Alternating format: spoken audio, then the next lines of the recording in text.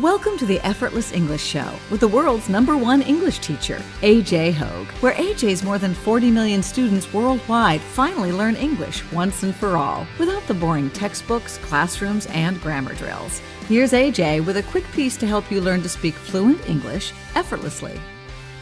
Hi, I'm AJ Hoge, the author of Effortless English. Learn to speak English like a native. Speak English powerfully. Speak English effortlessly. Think in English. Train with me. Commit to my VIP program. Join now at effortlessenglishclub.com. effortlessenglishclub.com. Go today and join at effortlessenglishclub.com.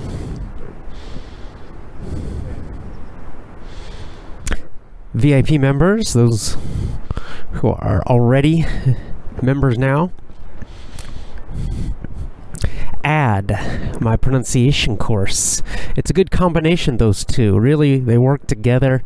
Will speed up, accelerate. You know, the word accelerate means to go faster and faster. Will accelerate your improvement. Will accelerate, especially your speaking ability. When you add my pronunciation course to your VIP membership. Of course, my pronunciation course is also at effortlessenglishclub.com. Go to effortlessenglishclub.com. I'm back. Yesterday, I spent the day with family, playing with some children. Actually, had a good time. Lots of fun. Always enjoy doing that. When I do that, you know, it's usually a long day because I'll usually spend the whole day with them, and they are very energetic, as all parents out there know, and they just never stop. They just go from when they wake up until it's bedtime, and so there's not many breaks when I'm hanging out with the kids. But today, right now, I'm in downtown Osaka. Let's talk more about Osaka, just in case you wanted to visit Osaka or Japan.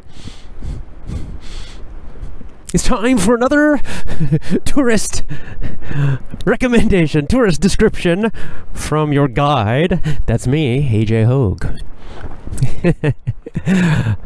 Anyway, Osaka, like most big cities, right? Osaka's a big city. It's a large city, you know, so it's like Tokyo. Not as big as Tokyo, but it's still big. It's big, like San Francisco, New York, London, you know, big famous cities. So large cities, right, because they're large, they usually have several different locations or areas, right? Not just one, because they're so large.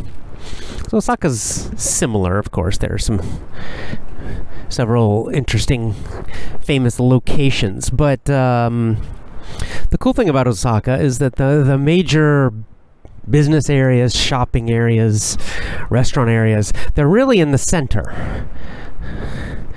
See, on the south side of Osaka, in the center, you've got Namba Station. There is actually a Namba train station, and then of course the whole neighborhood around it is also called Namba. So that's Namba, and that's the big, you know, hub. We say HUB hub, right? It's kind of the central location because it's got the big train station. There's several train lines. They all stop right at that spot. And one of the major ones starts and finishes at Namba Station. So the trains going south, they go through Namba. So there are lots and lots of shops and restaurants and businesses and things. So it's really kind of the big area in the south of Osaka, in the center. Then in the north of Osaka, there's another one. And this is called Umeda. And Umeda is the big neighborhood area around Osaka Station. As you might guess, Osaka Station is also a major, even more major train station. Osaka Station and that area, that large Umeda area, lots and lots of trains come through there and stop there and start there. So Umeda. That's in the north central, right? Center of the city in the north. Now here's the cool part. Between Namba in the south and Umeda in the north, there's one big main road called Midosuji.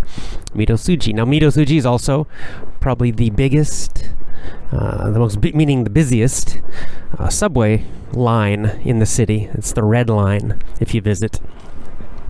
And it goes north to south, connects Namba to Umeda. It's also a great walk because in between Namba and Umeda, kind of through that central zone, there are several other nice shopping and eating areas. If you start at Namba, you start walking north, there's something called Dotonbori, which has now become kind of a tourist thing. But traditionally it was food and drink, and not expensive. Traditionally that Dotonbori area, it's kind of a walkway, a covered walkway. And traditionally it is the place, basically the party place, the late night place in Osaka where you go to get, kind of reasonably priced food and drink. Now, unfortunately, I'd say unfortunately, it's become very touristy. It's probably like 80% tourist now. So I almost never go there because it has, it's not really a local place anymore.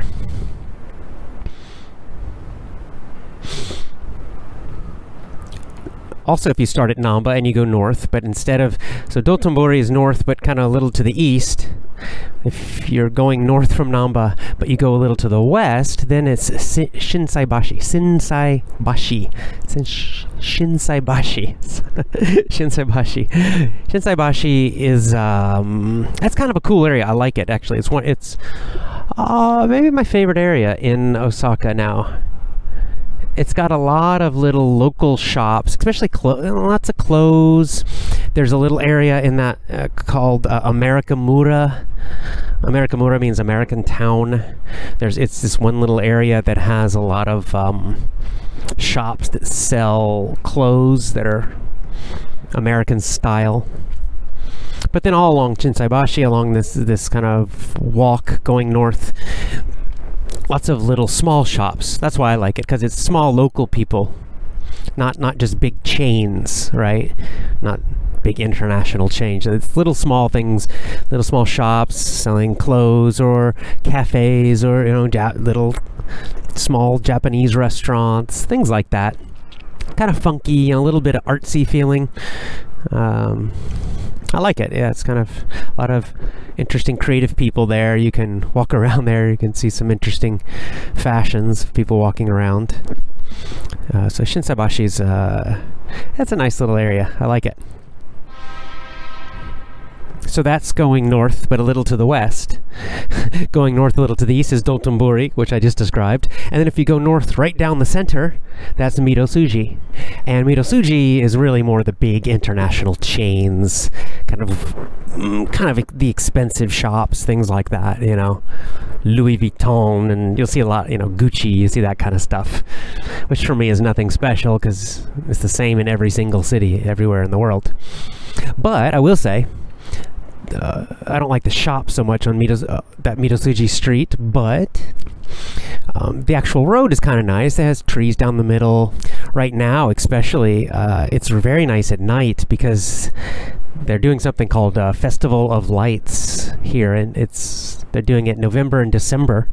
And they've put all these really pretty colored lights in the trees and the bushes all along that road, all the way from Namba, going all in the south of the city, up the road, up Midosuji Road, all the way to Umeda in the north of the city.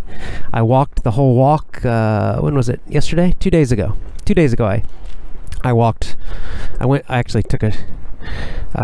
up to Umeda in the day, but then at night I walked back to Namba down the street at night, and it was so pretty, really pretty. Reminded me actually of Christmas in America, where in some of the towns and cities they put up lots of Christmas lights. Of course, they're not celebrating Christmas here in Japan, but it's still a nice, I like the lights, very pretty. Also along this, kind of in the middle, in the center again, there's something called Honmachi. Honmachi is a little to the east of this, but it's like right in the middle, right between Namba in the south and Umeda in the north. In the middle, something called Honmachi, and again, it's lots of little local shops, little local restaurants, lots of little small local restaurants, mostly Japanese. Little coffee shops, things like that, and occasionally you find some little clothes shops and things, but again, local people and small.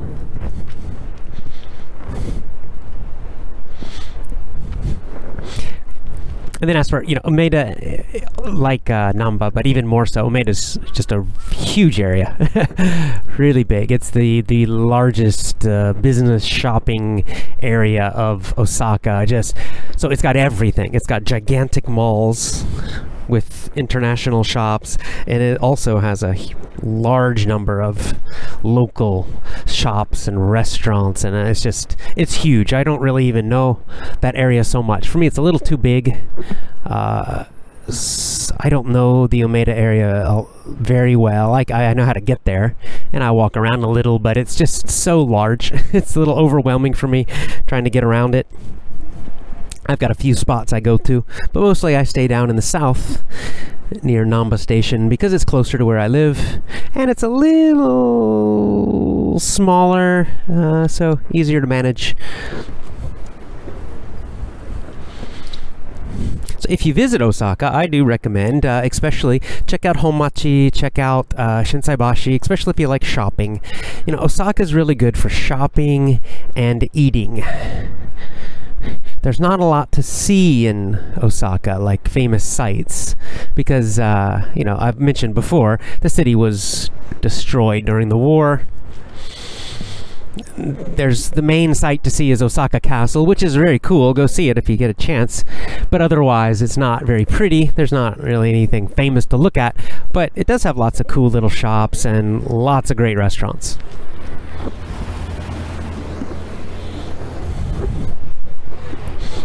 Okay, moving on. Let's talk a little more about The Alchemist. We're going to finish The Alchemist this weekend.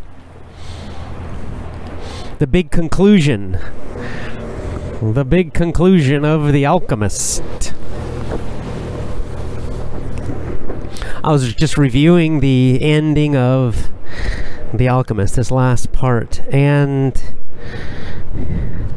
again, we have to realize that this is a parable. It's a symbolic story. Of course, most meaningful stories have symbolism in them. But this kind of story, the symbolism is very, very big and obvious, okay? So in this kind of story, it's very clear, very obvious that things are symbols for other things, right? It's not just directly telling a story. We have to always look for the meaning behind what's happening. So we've already discussed, for example, the treasure in this story.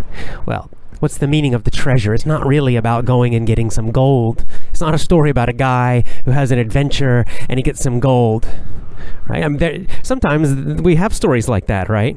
In movies, where it really is just an adventure. It's about some guys or some people, and they just they have a big adventure, and they go and they get a bunch of money at the end, and it doesn't really have a lot deeper meaning to it, right? There's some stories where the symbolism is much lighter, much less. But in this kind of story, this kind of parable, we know very clearly that Paulo Coelho he's not telling an adventure story, right? And he makes it so obvious because all through the book, almost every page, he's giving us directly, very directly, messages, right? Spiritual messages, messages about meaning, messages about life, right? So it's very, very, very, very direct. Some would say too direct. I mean, that's maybe one of my small criticisms of Coelho's writing in general, is it's just a little too much for me.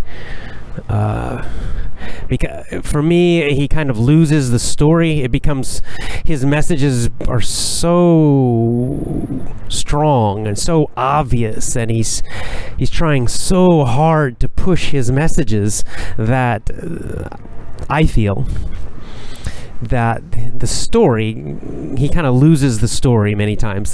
That his storytelling is weak. Right, his descriptions, for example, of what's happening are very weak. They're very, very, very shallow. He doesn't give many details. With this kind of book, and especially with Coelho,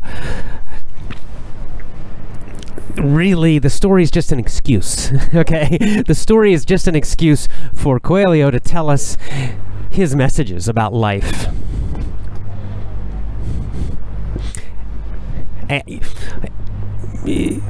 I don't know. I kind of, sometimes I go back and forth. It's a nice story.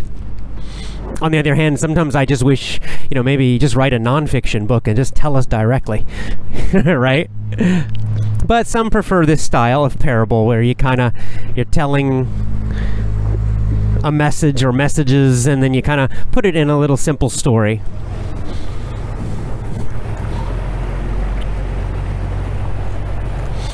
So we have a conclusion coming up. Santiago and the alchemist that he met, the alchemist is now helping him.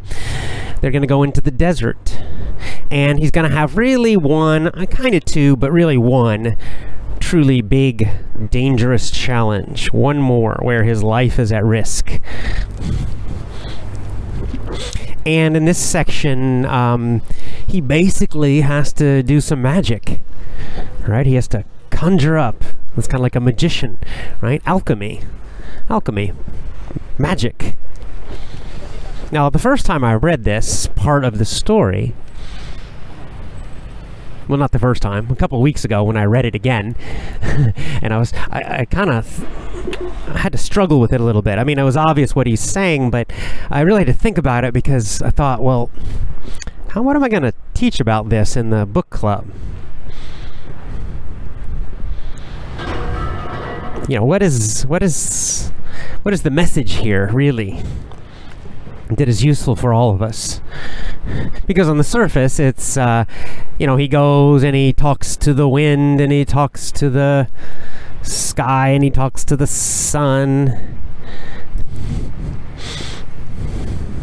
And he kind of does this big, huge magic trick, basically. What's that about? Well, I think the key is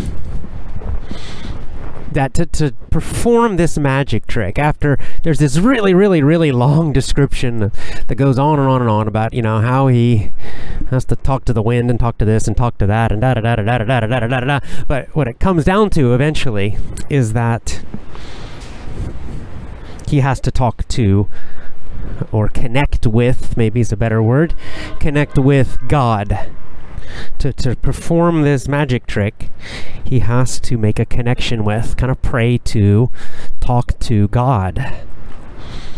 And that's how it finally happens. That's how he's finally able to perform this trick, this magical trick.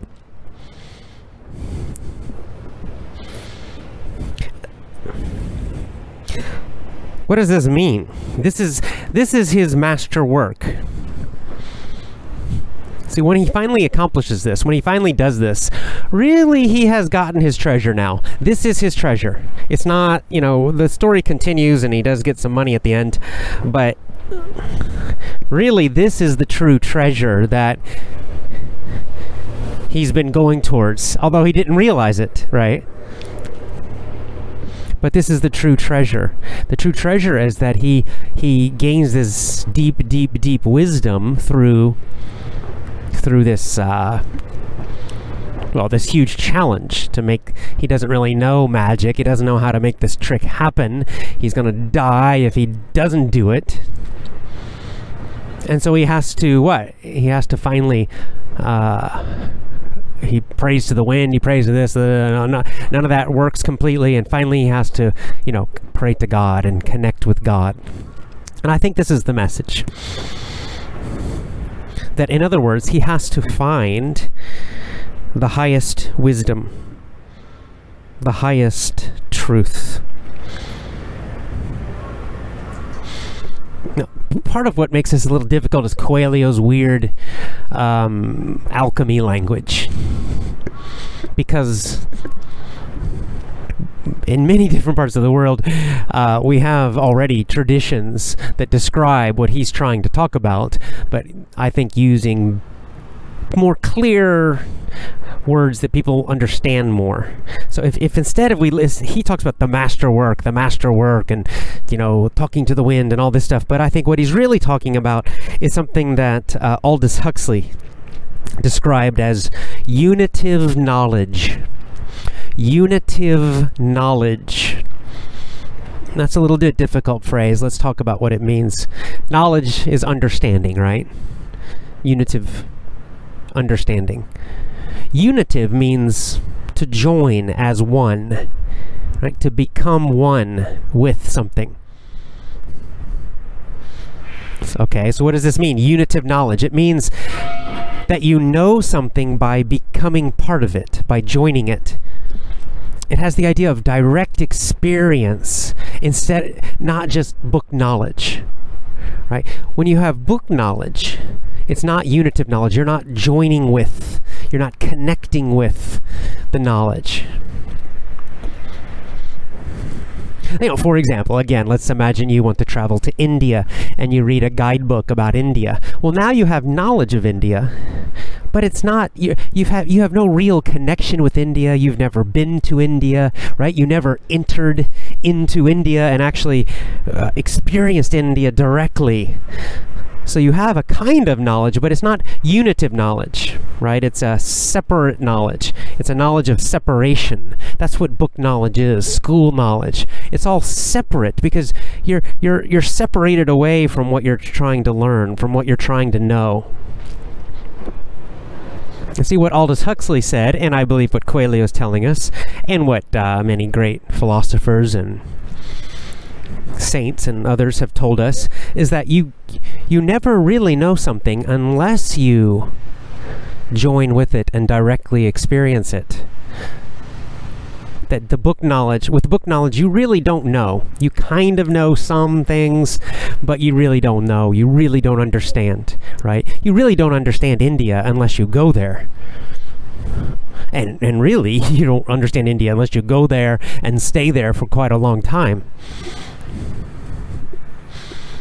But if you just read a book about it, you know more than you did before, but it's a very separate, shallow kind of knowledge.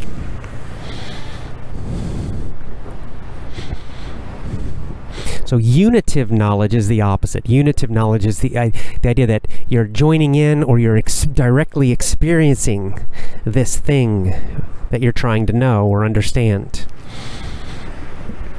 So Aldous Huxley talked about and wrote about the unitive knowledge of, and then the universe, God, wisdom, the Tao, Allah, Brahman, whatever word you want to use, doesn't matter. Nirvana. So I think that is what the message of this whole long a little bit complicated section about him doing this big long spell, because for the spell to finally work, the magic to finally work, he has to connect with God directly, right? Not just reading about it in an alchemy book. He has to gain a direct connection, a direct experience. If you don't like the word God, if you're not religious, then you can just use the word the universe or wisdom or understanding. But he had to gain a deep understanding of the cosmos, the universe, life, the universe, and everything, of deep, deep, deep meaning, of deep, deep, deep purpose. Now, as I said, Coelho, using the alchemy language, this is described as finishing the master work, right? Their master work, that's what it's about. It's not really about making gold. It's about gaining this understanding. Now, we have better words for this, more common words. The more common words for this would be salvation, or awakening, or enlightenment. Now, these are the words that have been used for thousands of years by different philosophers and saints to describe the same process. Right? When you gain the unitive knowledge, right, you connect with and then therefore truly understand the universe, the Tao, God, etc. Then you are enlightened. Then you are awakened, right? You wake up to true reality. You're enlightened. It means you're filled with light. Or you're saved, salvation. You achieve salvation. Saved from what? Saved from suffering. Saved from ignorance. Saved from evil. Saved from pain.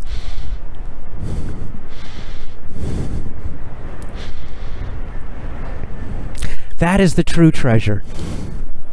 That is the real treasure that Santiago has been looking for. And that is the true treasure that he finds, that he achieves, that he attains and gets. He gets it before he gets the gold. And what's interesting is after he does this, after he achieves and attains this great understanding, this true treasure, then after that, the story keeps going, and he goes to the pyramids, right? And he keeps going, and we'll talk more about this Saturday or Sunday. But you can kind of feel, at least I do, from that point on, that like the gold part just doesn't seem all that important anymore, right? It's like he has become who he needed to become. He has found that greatest wisdom, the greatest purpose, the greatest understanding. He's transformed. He's changed into a completely different person. And now that he has attained that great wisdom, that awakening, the enlightenment, the salvation, the gold, he keeps going, right? He goes. He keeps going, but you can tell he doesn't seem to even care that much about it. We'll talk again this weekend more about it, because when he finally gets to the pyramids, you see, he starts looking for the gold, and then he starts having problems, and he's like, he has equanimity at that point. He has a great equanimity about the gold. He's still trying to get it because he's trying to fulfill his dream that he had. But you can also feel that he knows that he has already achieved the true treasure, and so, well, he's going to be okay. He's going to be happy. He's going to have this wisdom, no matter what happens, whether he gets the gold or he doesn't get the gold, even whether he lives or dies. He seems like he has found this great peace inside of himself.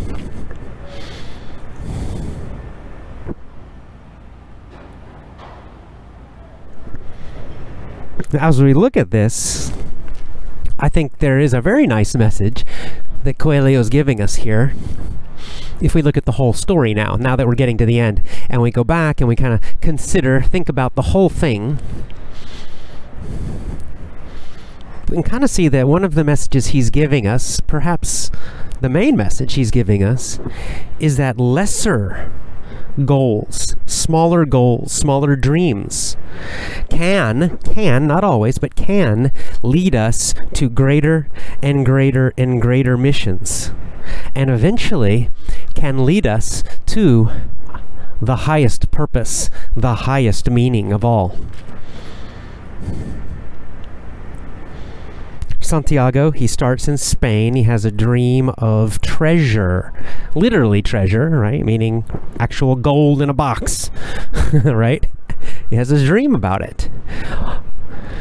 And he, do I follow it? Do I follow this dream? But, when we think about it, well, that's kind of a small goal. It's not very deep, right?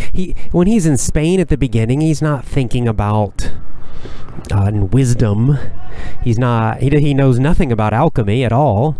He's not thinking about deep meaning, philosophy, God. He's not thinking about any of that stuff. He's just walking with his sheep. He has a dream about gold at the pyramids, right? Money. But it's such a powerful dream that he feels like, well, maybe there's some message in this because it seems really powerful. And of course, it's attractive to him. Get rich, find a bunch of gold.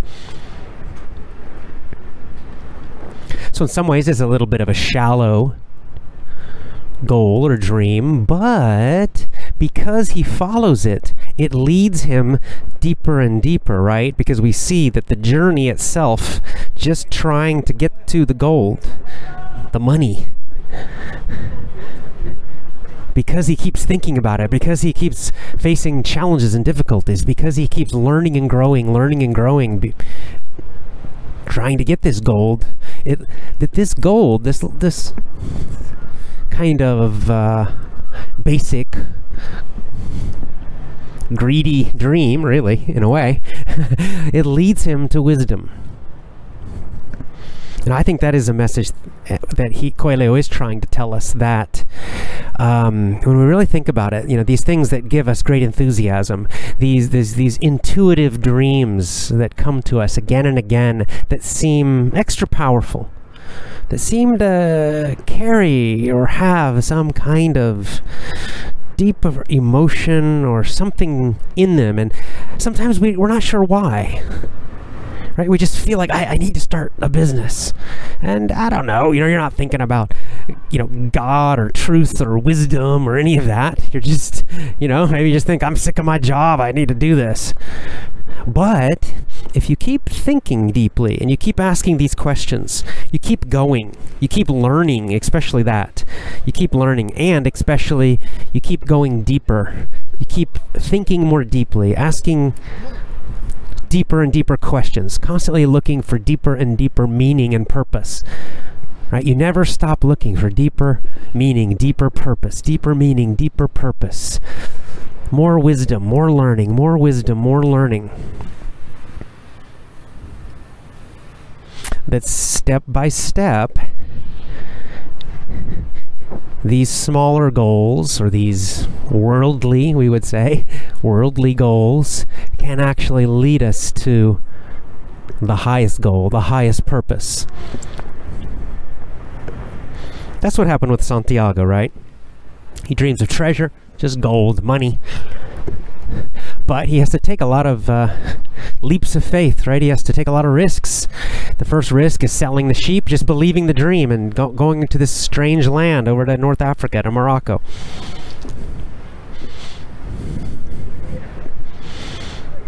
Right, and then he's got his money stolen, right? Then he's got a lot of difficult problems happen. And then his next goal, again, it seems like a small goal, like just a normal goal, is, I gotta make money. I gotta make money again. I need a job. So he gets the job at the tea shop, the crystal shop, but he keeps learning, right? He's challenged, he keeps learning, he keeps thinking about purpose, he keeps thinking about that dream, and he keeps, observing and trying to learn, not just learn how to make money, but learn about everything in life, become wiser. And so he helps, he learns all those business skills and the tea shop and the crystals, but he also is learning about life in general. He's getting more wise. He's listening to his intuition and understanding his intuition more. He's looking deeper and deeper inside himself. And so when he finally gets all that money from the tea shop, he decides to keep going. This is a key message from Coelho too. You got to keep going on this journey that you're having in life. You can't avoid the challenges. You can't turn back. If you turn back, you lose the treasure, the real treasure, which is this wisdom, this enlightenment, this awakening, this meaning. He keeps going, right? And then as he keeps going, of course, then he starts gaining ever more wisdom. This is when he learns finally about alchemy. It's not till he's in the desert with the Englishman, and that's when he first hears about alchemy and starts learning about that. And this alchemy is going to be, one way he learns more about wisdom. But then again, we get the same message from Coelho about the alchemists themselves, how the master alchemists, again, they started with this seemingly shallow goal, right? Not a spiritual goal. Their goal was, let's make some money. We're going to get lead or get some metal and we're going to turn it into gold. Yes. But again, with the alchemists, right? He gave us this message by showing us that the master alchemists, because they became so focused on that goal, they had to work so hard. They had to have so much discipline, mental discipline, emotional discipline, that it led them to wisdom, that it led them to purify their minds and their hearts. It led them to the real treasure. Truth, meaning, beauty, right?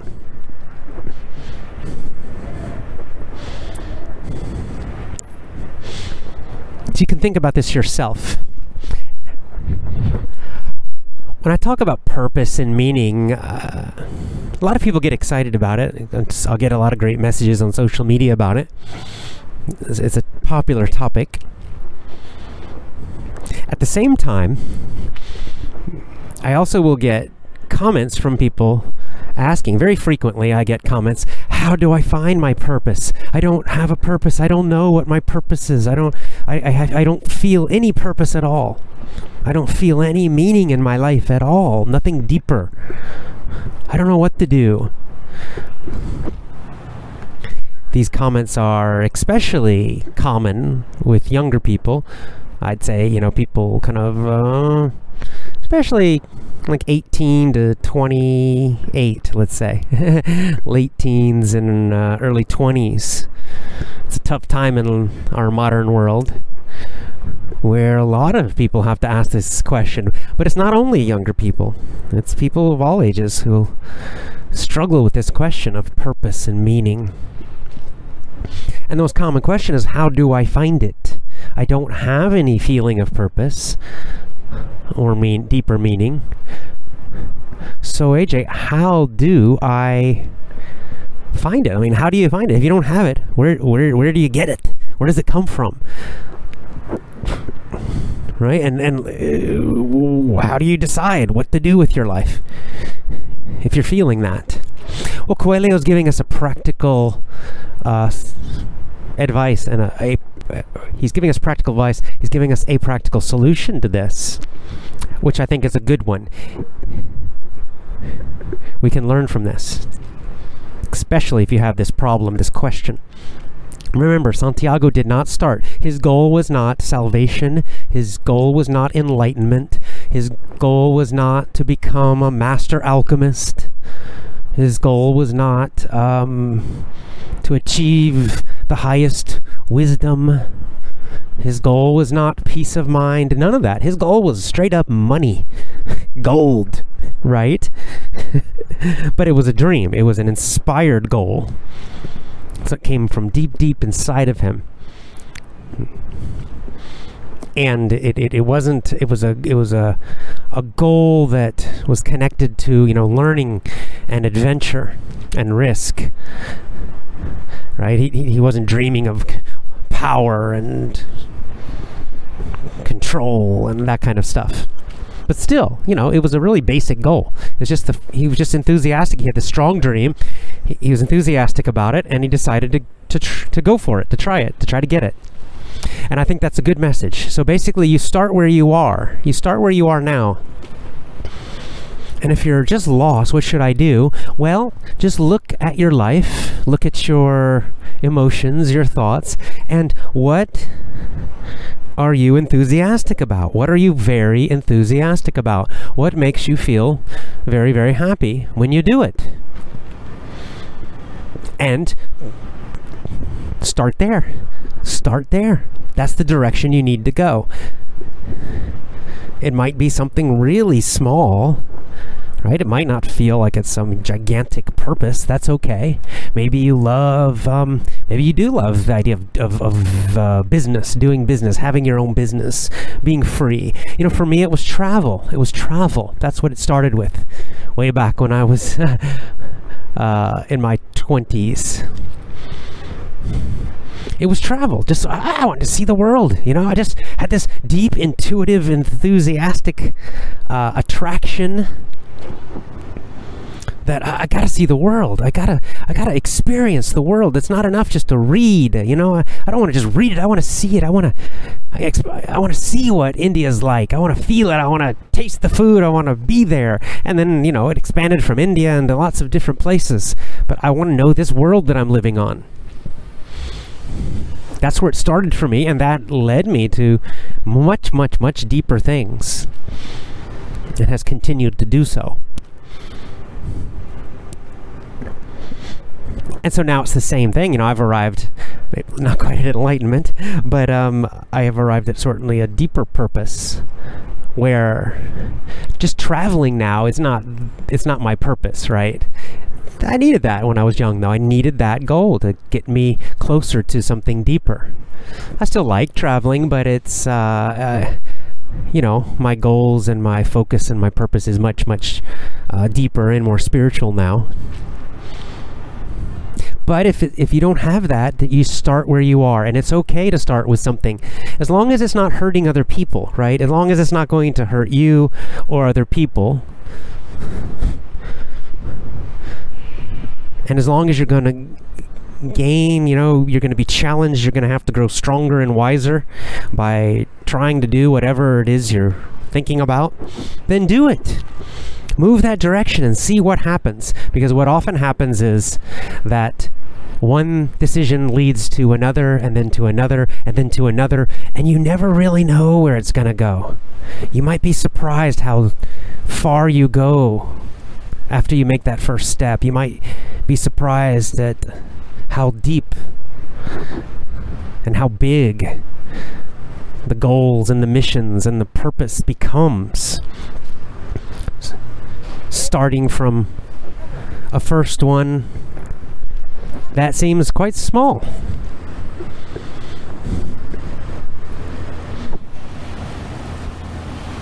In fact, I'd say this is probably the most common mistake or frustration that people make when they start this, when they start asking this question. It's a great question to ask yourself. What's my purpose? What's the purpose of my life? What are my deeper missions, the deeper purpose of my life?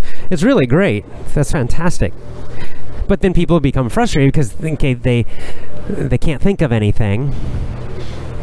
So then next they start thinking of, well, what am I enthusiastic about? What do I really enjoy? And then the answer they get seems so small. Oh, I enjoy being outdoors. I enjoy traveling. I enjoy computers. Whatever it is. That seems so small. Like, well, it's not like knowing God or achieving enlightenment or something huge like that, right? Or leading my nation, right? It just seems so small and little, and so sometimes people just like push that to the side. They think, well, that's little. That can't be. It's too small. Seems meaningless. No. That's where you start. That's where you start. Don't try to force yourself to start with a goal or a purpose or a mission that's bigger just because you think you should. Okay? Don't try to force yourself to do that. Don't force it. This is not something that should be forced. It really should be something that you're pulled to, that you're attracted to. Right? Santiago is attracted to, pulled to the pyramids. He doesn't have to force himself to do it.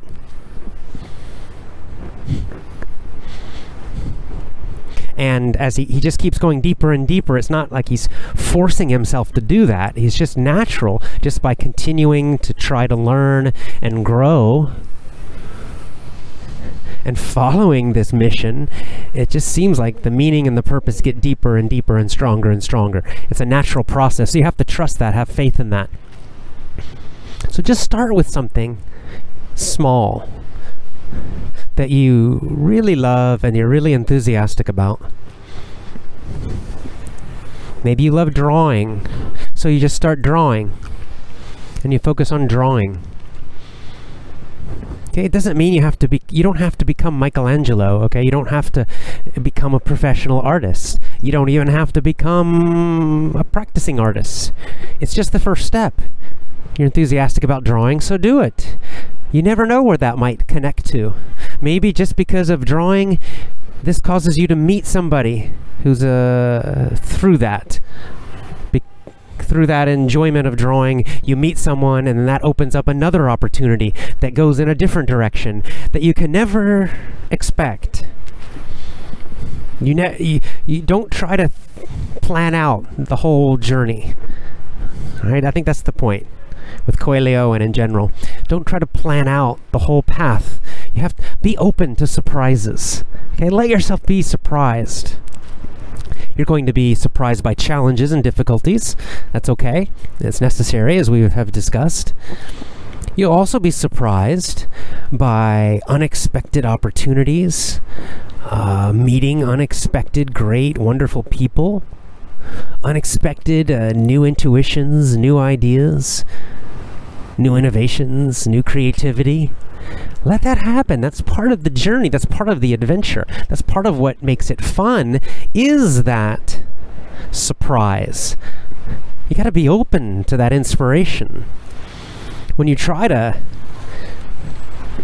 plan the whole big thing from the beginning, when you try to choose some gigantic, super huge purpose that you're not really feeling, you're not really enthusiastic about, right? You're just doing it because you think that's what you're supposed to do.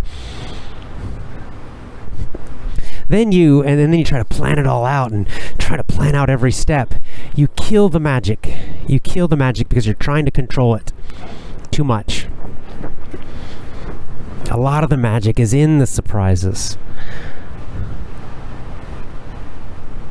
So start where you are. The best question to ask is just, what am I really enthusiastic about right now? What am I enthusiastic about? And it doesn't matter how small it is. It can be tiny, okay?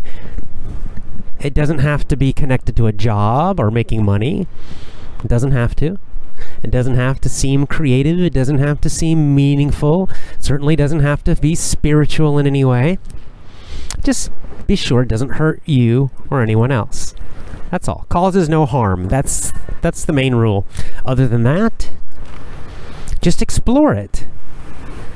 That's part of it too. And maybe you try that one thing you're enthusiastic about, and it leads somewhere. You learn a few things, you try it a little bit, and then your enthusiasm kind of stops, but it connects to something else.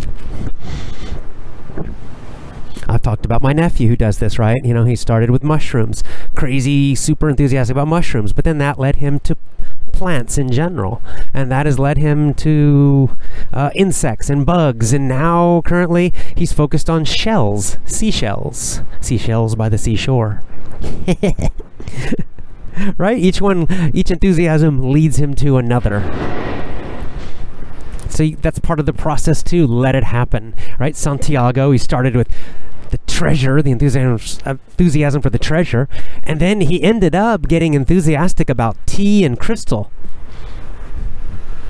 just because he had to get that job, and he ended up becoming quite enthusiastic and quite good at it. He didn't expect that. He never imagined that when he was in Spain. He also didn't imagine alchemy and learning about alchemy or meeting an alchemist. He didn't imagine any of that stuff. It's fun to be surprised by these things. Our lives, modern lives, are too predictable anyway. We need a little more surprise. So choose something you're enthusiastic about. and just go for it. Learn about it, try it, and most importantly, do it. Do it. Even if you're bad at it, just do it. Just do it, do it, do it. As long as you're feeling enthusiastic about it and loving it, just do it and just see what happens.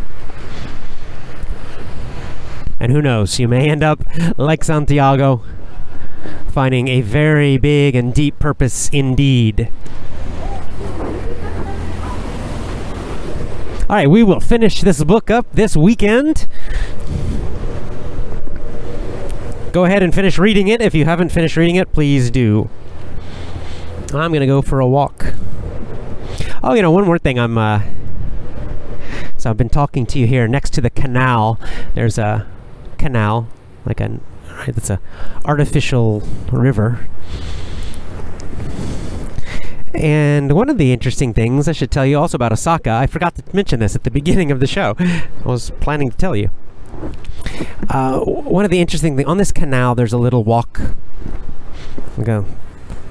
path on both sides. I've mentioned this before. I've been here before. Anyway, one of the interesting things here is that on this canal, you will often see